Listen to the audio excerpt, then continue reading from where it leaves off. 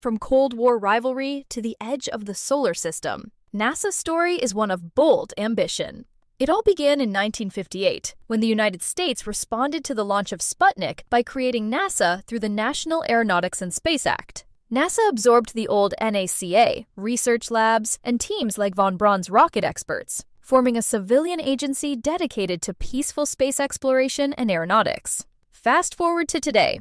NASA is celebrating 25 years of continuous human presence on the International Space Station, with 12 spacecraft visiting and over 50,000 pounds of supplies delivered just this year. The Artemis II mission is set to send astronauts, including an international crew member, around the moon for the first time since Apollo, with launch planned for no earlier than February 2026. NASA's ESCAPADE mission launched twin orbiters to Mars in November 2025 to study how the red planet loses its atmosphere. Meanwhile, the Mars Reconnaissance Orbiter's high-rise camera just snapped its 100,000th image, mapping the Martian surface in stunning detail. And there's new leadership.